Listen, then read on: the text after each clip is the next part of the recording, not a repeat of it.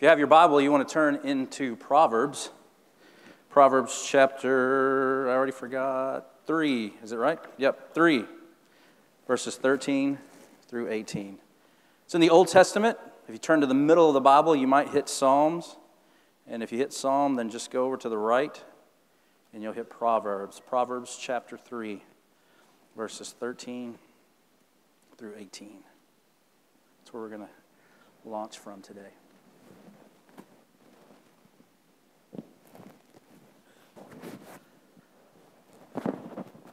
So when you hear someone, sorry, I'm still trying to get my bearings here. When you hear someone say this, that immediately threw up some red flags in my mind. You know what they're talking about, right? You know what that red flag means. Red flags, it's an idiom, okay? That means warning or warning signs.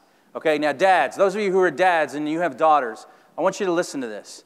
Tell me if you hear any red flags in this. If you had a guy come up to your door and say, "Yo, dude, I'm Trey, but people call me Crazy Train, and I'd like to take your daughter out on a date." You're cool with that, right, old man? Come on. Tell her to be at my house, pick me up around 10 p.m. because my online gaming league doesn't end until 9:30. All right? So if you heard that, there was probably, like 1,000 red flags that immediately went up in your head, dads, where you would have probably said, no thank you, and don't ever come back here. But you know what those, and I want to show you some pictures of some people who probably ignored some red flags when they were doing what they were doing. So here's one. There you go. Okay, air condition repair. You don't want to hire these guys. Okay, at some point when someone said, "What if you just lean out the window and we'll hold your legs?" That should have been a red flag for someone to say no. Next one. Look at that one. You got to really love that big screen TV to risk your life to take it home. Someone said, "Hey, what if we do it this way?" And the guy said, "That's a great idea." No red flags. Here's another one. Okay? So, at what point does the driver go, this just doesn't seem right? I know the boat's supposed to go in the water, but this just doesn't, so there's a big red flag. Next one. Okay? Okay, for those of you who are wondering what's wrong with that, morons is misspelled. Okay? Some of you looked at that and go, well, that's funny, but not, okay. Next one. Okay, can I confess something to you? Okay, last service, totally by accident, I said, "Look what she did." And boy, everybody got up and left. Just the ladies.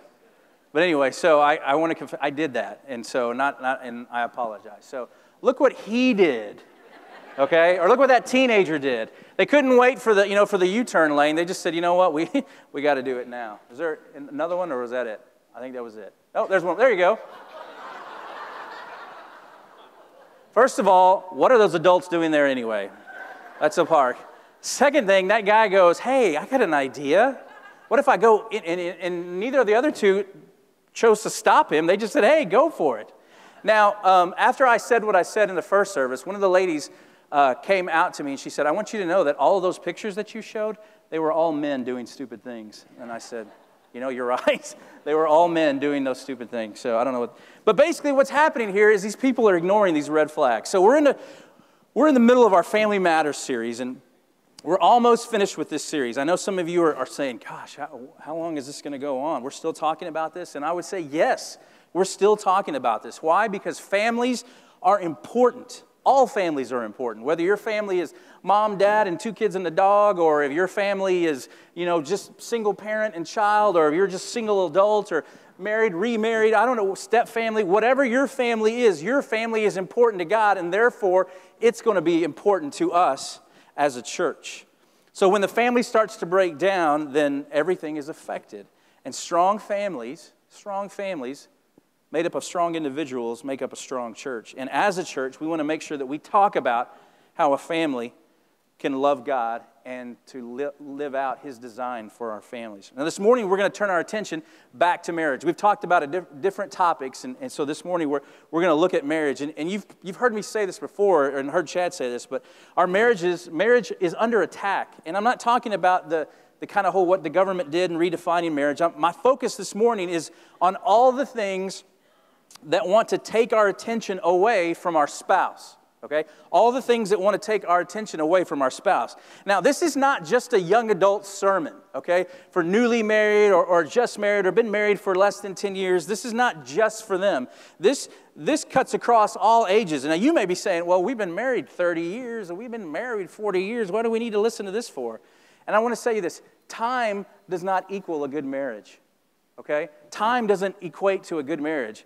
You've been married for 30 years, but you just got used to being miserable or whatever. So I don't want you to say, well, we've been married for a long time, but so that means that we have a great marriage. It may mean it, because a lot of people who've been married a long time have great marriages and they've learned it.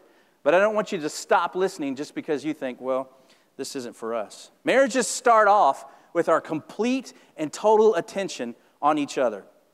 If you remember your wedding, okay, or if you had somewhat of a traditional marriage where you exchanged vows, you probably remember the vows that you said to one another, or at least I hope you do, or have some idea of what you said. But and I've lost count. I've done close to 40 weddings, and been to more. But at every wedding that I've done, whether it was in a church or it was at a wedding venue, it was outdoors or someone's house. I did a wedding in someone's backyard just the other day. Wherever it is. Okay, when we get to the vows, I always have the couples face each other. Okay, weddings that you've been to, you've probably seen the same thing. You say, that's no big deal. I've seen it too. I want them to face each other because, for one, they're marrying each other, so it's important that they say their vows to one another and not to me.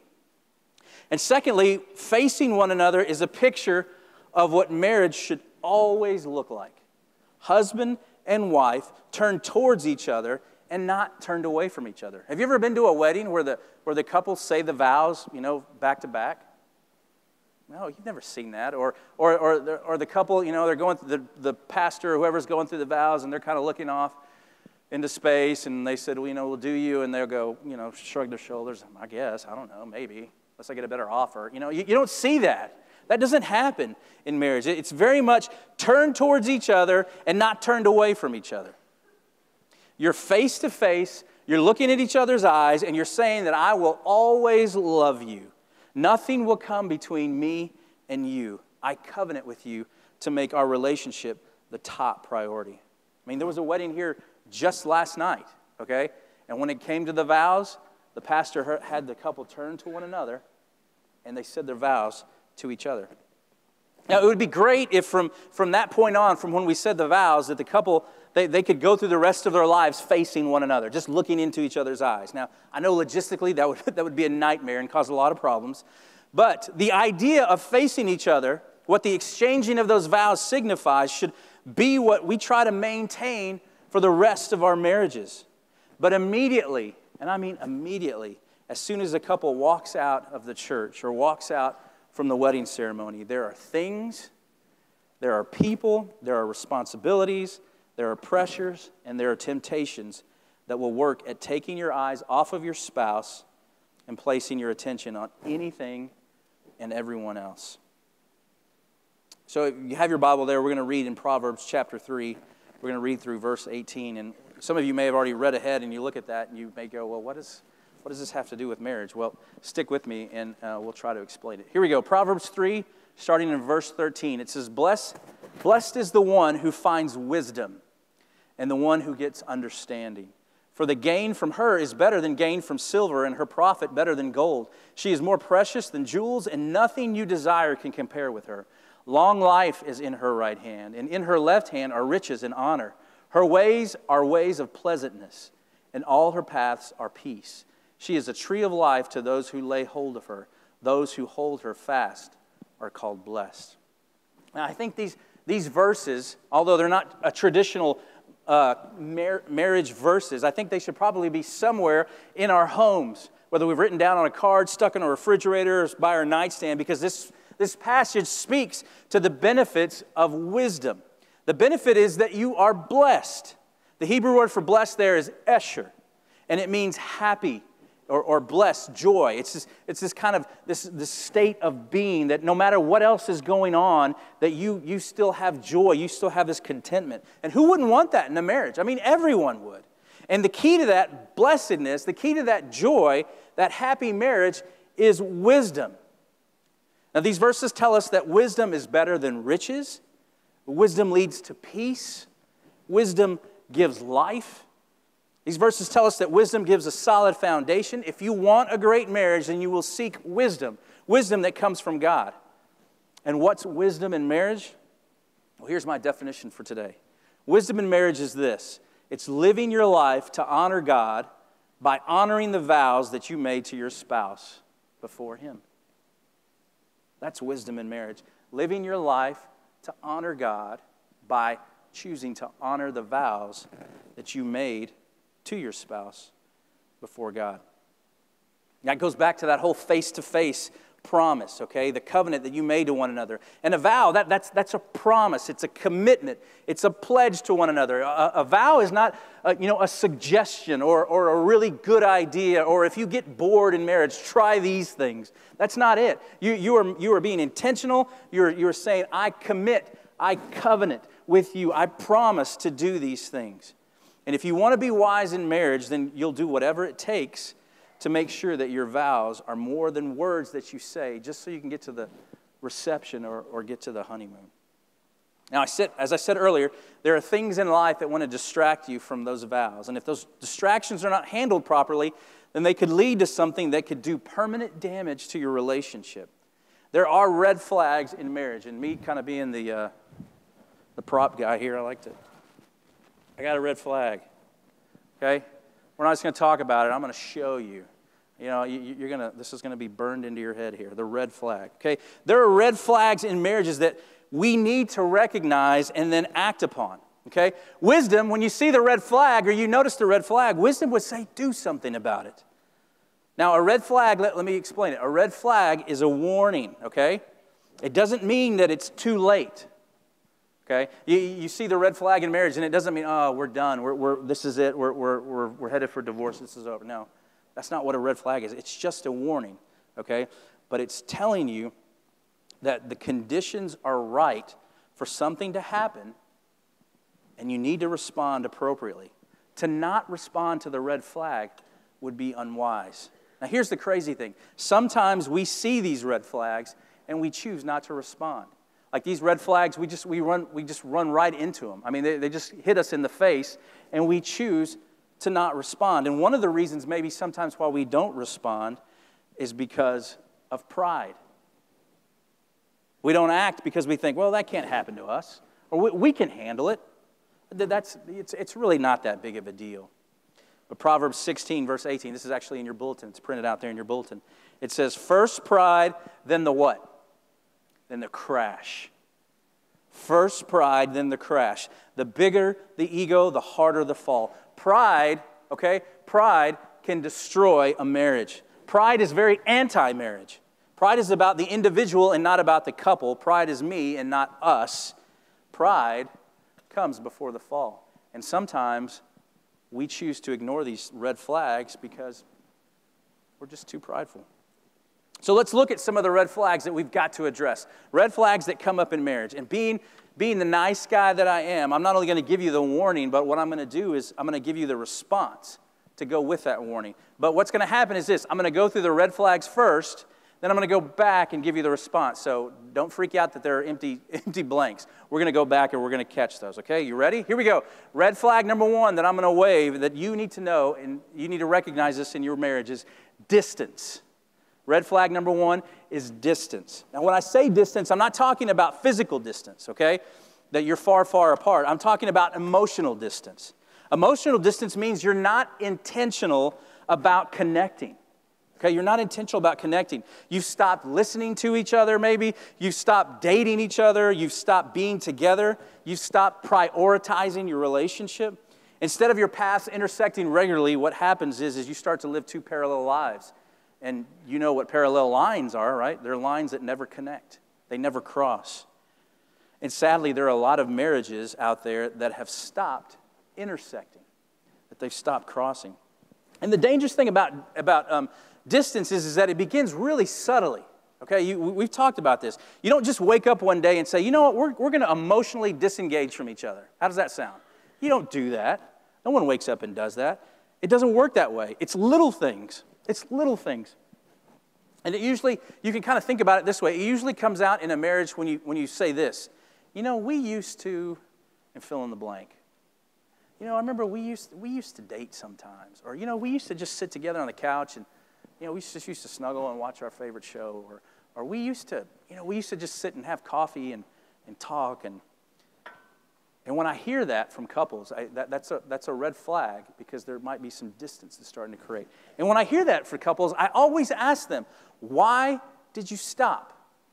Okay, if you used to, why did you stop? And the answer to that question leads to the second red flag. And the second red flag is this: distracted. We get distracted in marriage. So when I ask, why did you stop? The answer is almost 100%, we got busy. We got busy. And busy, when you put that into marriage lingo, busy means distracted. What are the major distractions in marriage? You could probably give me a whole bunch of them. But some of the major distractions in marriage are kids, job, hobbies, stress, parents or in-laws, fatigue, activities, finances, trying to keep up an image. You're trying to be like that family over there, so you're busy trying to make your house look like that, make your kids look like that, make your marriage look like that.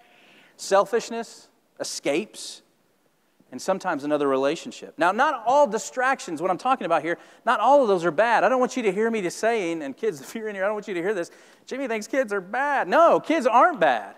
Kids are good. We like kids. We have 3 of them, okay? If we didn't like kids, we wouldn't have 3. We'd have 1 and go, oh, we're done with that. No, I'm just kidding. We have 3. Well, kids are good, okay? Having a job is not a bad thing. A job is good. A job helps provide for your family, okay? That's not a bad thing. Having a hobby is not bad. Doing something that you enjoy. But what's bad is when those things take you away from investing and nurturing your relationship with your spouse on a consistent basis. It's bad when those things take you away from investing and nurturing your relationship with your spouse on a consistent basis. That's bad. And it's easy to justify those things too. The kids, we can't just throw them in the corner. We got to spend time with them. They've got lots of activities. My job, my job requires me to go. I've got to travel. I've got to do these things. I just need some time to unwind and relax. I'm just so tense. All these are legitimate. I get it. Having kids, it's stressful and it's fun. It's rewarding, but it's very busy. And work does have its daily demands. And taking care of yourself, working out, self-care, that's important. That's an important issue. But I'm warning you, but what I want to warn you about, what the red flag is that those things cannot come at the expense of your marriage. They can't come at the expense of your marriage. When your marriage is always pushed to the side because of other important things, then what happens is the distance grows larger and you're more vulnerable to, as I've said before, something or someone to fill that gap that was formerly occupied by your spouse. Just because you have kids doesn't mean that you still don't have needs that were supposed to be met by your spouse. Just because you have a job that requires a lot of time doesn't mean that you still don't crave intimacy and connection with your spouse.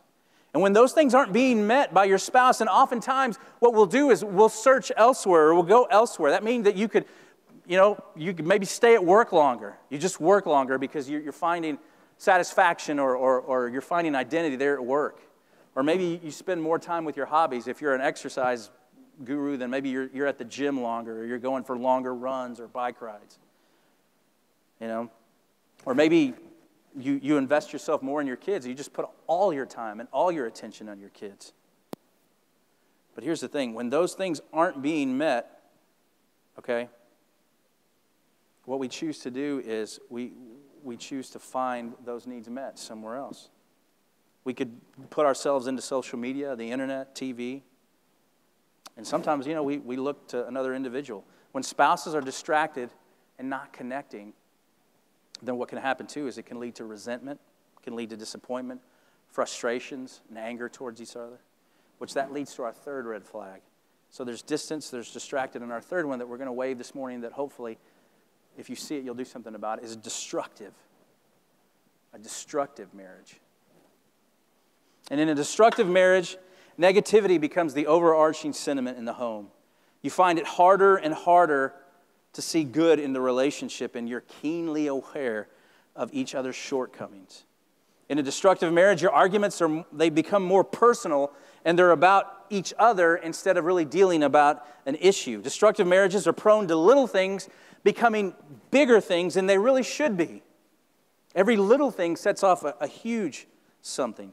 You find yourself taking things personally. In a destructive marriage, your focus shifts to yourself, and you become all about self-preservation, and you really stop thinking about what can make our marriage great. In a destructive marriage, you don't really take time to stop and think, what am I doing to contribute to all this? How am I making this problem worse in our home? Is there something that I can do to maybe make things better? In a destructive marriage, you're not doing that. You're just assuming it's your spouse's fault. You say, well, he needs to get over it. Or she just needs to grow up. Or, that's their problem. That's not mine.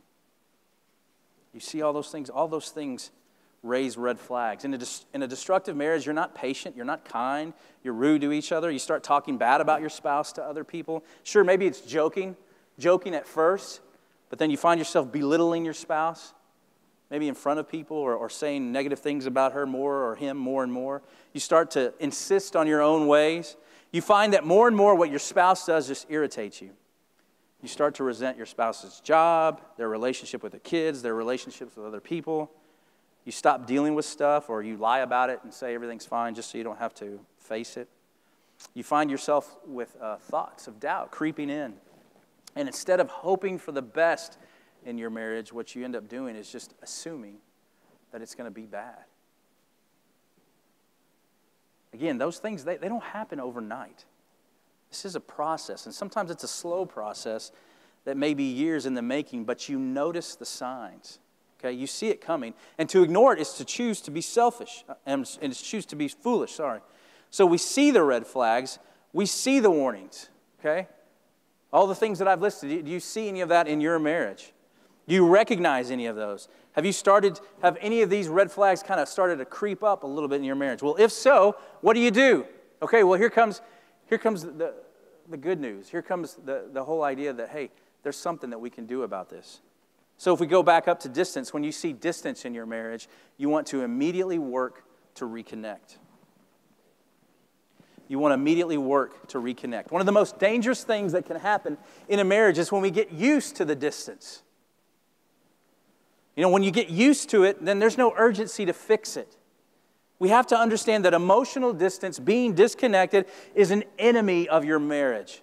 And Satan would love nothing more than to slowly and methodically drive a wedge between you and your spouse. Okay, notice those words, slowly and methodically. Okay, Satan's smart. Okay, he's cunning. He knows. He's very wise. And so he's not going to just drop a big old bomb in your marriage, okay? No, what he's going to do is he's just going to be slow. And he's going to be intentional. Because what he wants to do is he wants to drive that wedge. That's why you have to be intentional about connecting. Think about when you were dating. Those of you who are dating now that aren't married yet, you're in a relationship. Okay, when you date, you make time to be together. You made time. You worked at connecting. That was your whole thing was you wanted to get connected. You didn't just assume that this thing would progress on its own, okay? You worked at it. But for some reason, okay, when you get married, all of a sudden couples think that has to stop. Now, I understand that once you're married, things change a little bit, and there's a lot of stuff that comes into your life. Maybe it's not as intense as it was when you started dating, but you still have to work at your relationship. It doesn't just happen. You still have to make time for one another. You still have to be intentional. In Genesis 2:24 it says, "Therefore a man shall leave his father and his mother and hold fast to his wife, and they shall become one flesh." I love that phrase, hold fast. Okay? They will hold fast. In the Hebrew, that phrase, listen to the meaning of that word. Okay? It means to cling, to stick, stay close, to cleave, to keep close, to stick to follow closely, to join to. Okay? You see that in that phrase there is no passivity there. That doesn't just happen, but there's very much intentionality. There's very much, it's action that we take, that we have to stick close. We have to work at staying close, because if we don't stay close, if we don't stick together, if we're not intentional, then what happens is we're prone to start to drift. And when we start drifting, that's the red flag. Be humble. Ephesians 4:2-3 says, be humble and gentle.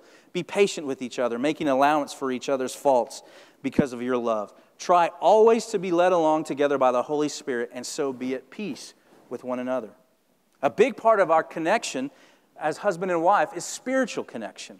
Peace in your home, peace in your marriage, that comes when you walk with the Lord together. You know, I think about the old saying, you probably heard this, and maybe you've said it to your kids, especially when they start dating and start going to dances. You always tell them, make room for Jesus. Make room for Jesus. You know what that means, right? You don't want your son or daughter too close to their boyfriend or their date that night, so you're saying, okay, let's make room for the Holy Spirit to come in there, and be there. But, that's a funny, but I think that's a saying that we need to kind of remind ourselves when we think about our marriages. We have to make room for Jesus. When Jesus is squeezed out of the marriage, and the marriage loses its compass, it loses its guidance. Now, I realize in a room this size that there are probably people who are married and maybe both spouses aren't believers. But Scripture is clear to us as the believer in that marriage that we need to continue to love our spouses. We need to continue to pray for our spouses. We need to lead our spouses and be the hands and feet in the face of Christ in that relationship, because God wants to use you in that relationship to point people to Him. But if you have two believers who are because of their schedules, because of their lives, because of their situation, they're pushing Jesus out, then what happens is we lose our true north and what we should be doing. You see, it's hard to be selfish when you want to love your wife as Christ loved the church. It's hard to demand your own way when you want to love your husband the way Christ has called you to love him. You see, Jesus doesn't create distance in the marriage, but He draws you close to Himself, which means it draws you closer to one another. Gentleness, humility, patience, that all comes from the leadership of the Holy Spirit. Those aren't man-made things. Those don't come naturally to us. Those come from being connected as a couple to Christ, which leads to a stronger connection as a husband and wife. So when you see the distance, you need to work to reconnect. But when you start to see distraction, when you get distracted, you want to immediately work to refocus. You want to immediately work to refocus. One of the best things that you can do for your marriage is to stop down every once in a while and ask each other this simple question: how are we doing? How are we doing? And then when you answer that, you've got to be honest, okay? Truth and love. You know when most couples have these? They have these when they're in crisis and they already know that something's really wrong. I think it's good for couples to periodically take some time to just say, how are we doing? Is there anything that we need to change? Anything that we need to work on? How are you feeling about things? And sometimes these conversations will last 30 seconds, a minute. I'm good, you're good, we're good, okay, good, we're good. But sometimes these conversations will last a while. Because you just want to talk through things. You just want to make sure you're just kind of readjusting, making sure that things are okay. These conversations also give us opportunities to listen and to learn how to continue to effectively love our spouses. Here's the deal. Waiting until your car runs completely empty out of gas is a horrible time to decide, you know what, I think I should fill up. It's too late. There's even a little light that comes on, right? For some of us goofballs, okay, we look at the needle and it's on the E, maybe it's even past the E, and we say, we're good. No, there's a light that pops on just to say, hey, in case you missed the needle, here's a reminder, you're almost out of gas. Do something about it. Wouldn't it be cool if our spouses came with like a little check engine light? That'd be awesome. Wouldn't it? That thing pops on, bing, something's wrong, here we go. How are you doing? How are you feeling? No. But we know it. We know it already. We can tell by looking at our spouses. We can tell by listening to them, what they say, and sometimes what they don't say. We can tell. Oftentimes when people get to the marriage counselor, it's close to being too late. But that's kind of sort of human nature, isn't it? We go until something tells us that we can't go anymore. And unfortunately, that's how some people treat marriage. They go and go, and they go until they can't go anymore. And when it's hanging by a thread, they go to someone and they say, fix us. Or most of the time, they say, fix him or fix her. Now, I'm glad that people are going to marriage counseling, but the reality is that they knew they should have gone a long time ago. Why? Because the red flags were there. They just kind of busted right through them. Now, let me tell you something. There's nothing wrong with going to marriage counseling, by the way. I know there's a stigma with counseling a lot of times, but here's the deal. You know, you're worried about what people say, what people think. Here's what I'm going to tell you. Who cares? It's your marriage. It's your relationship. And if it's based on what other people think, then it's already in trouble. Okay? It needs to be based on the solid foundation of Jesus Christ and the love that He's called you to have. And sometimes you need someone else, a different pair of eyes, a different pair of ears to come in and just listen and to help you because you're both kind of entrenched on your issue or your thing and you're not seeing straight. And so sometimes a therapist can come in, and what a therapist does is a therapist fights for the marriage. He doesn't fight for the husband. He doesn't fight for the wife. He fights for the marriage. And a lot of times that's what's happening is no one's fighting for the marriage. And so sometimes you need that. And don't be afraid to go, okay? There's nothing wrong with it. I encourage you, okay? Hang on. Off of soapbox, back here I go. Romans 13:14 says, instead, clothe yourself with the presence of the Lord Jesus Christ, and don't let yourself think about ways to indulge your evil desires. In Romans here, we're talking about that he's urging the people. He's saying that the salvation is near. Night is almost over, okay? And the day is coming. Christ is returning. The time is now to stop living your life like you belong to the darkness. We are people of light. And people of light live differently. People of light do marriage differently. People of light are keenly aware that we need to maintain an intense focus on our marriage so that we don't get distracted from what God brought together. Mark 10:9 says, therefore, humans must not pull apart what God has put together. Distractions, they make us vulnerable to allowing something or someone to come between us and our spouses. We must be intentional about coming together, about connecting, and working to keep our marriages strong. So you want to reconnect, you want to refocus, and when your marriages start becoming destructive, you want to immediately work to rebuild. Immediately work to rebuild. Rebuilding means that you have to stop tearing each other down. You stop tearing each other down. It means that you have to have some sort of plan. Okay, and a plan that's up to you. A plan could be, you know what, we're going to stop saying these certain words to each other because we know these are just buzzwords that really make each other mad, or we know what our buttons are. So, you know what, as your husband, I'm going to choose to stop pushing those buttons, or as your wife, I'm not going to go there. I'm not going to push that button. You say, well, you know what? Part of our plan is we're going to start to date, or we're going to start to look for ways to appreciate one another. We're going to create a sense of thankfulness in our marriage. We want to read a book together, a book on marriage that will help both of us. Maybe we need a mentor couple, someone to come in and just, you know, that we can learn from. Someone who's further down in the marriage game, which, by the way, we have that ministry here at our church. We have mentor couples who are waiting to walk with someone who would like to have a couple. And just because you have a mentor couple doesn't mean that you have a horrible marriage. A mentor couple is just that. Someone who's ahead of you and who's lived a little bit more life, lived marriage a little bit longer, and they just want to be there for you, to encourage you, to pray for you, to help you if needed. Rebuilding means that you need to apologize for your part. And to apologize means that you've got to own your own mistakes. Rebuilding means that you don't stop demanding. It means you stop demanding your rights and you look for opportunities to serve your spouse. Rebuilding means you look for the good in each other. It means that you create a climate of appreciation in your marriage. It means that you move away from the friendships that don't value or support God's plan for your marriage. 1 Corinthians 13, you guys know this one. You probably quote it by heart. Love is patient and kind. It does not envy or boast. It is not arrogant or rude. It does not insist on its own way. It's not irritable or resentful. It does not rejoice at wrongdoing, but rejoices with the truth. Love bears all things, believes all things, hopes all things, endures all things. Man, you want a blueprint on how to rebuild? There it is. Start there. Pick one of those attributes and go. You know what? I want to work on patience. I need to work on being more kind. I need to work on not being arrogant, rude, demanding my own way. I need to work on being respectful. I need to work on my resentfulness. I need to rejoice with truth. I need to see truth in my marriage. I need to be willing to bear all things. I need to hope for the good things in my marriage. That's a beautiful picture of rebuilding. And then 1 Corinthians 15:33. This is a verse that I share with the kids. It says, do not be misled. Bad company corrupts good character.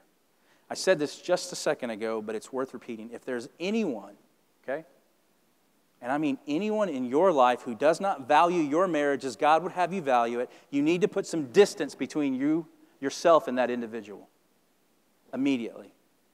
If you have anyone in your life that says you do what you need to do, you don't worry about him or you don't worry about her, you need to run from that relationship.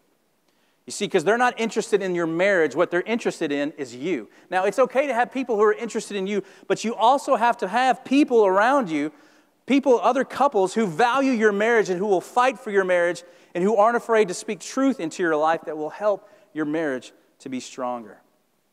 If they don't value marriage, if they're constantly negative about their own marriage, or if they're constantly belittling their spouse, talking about their spouse, or if they constantly speak about what they would do maybe if they weren't married, those people don't need to be in your inner circle.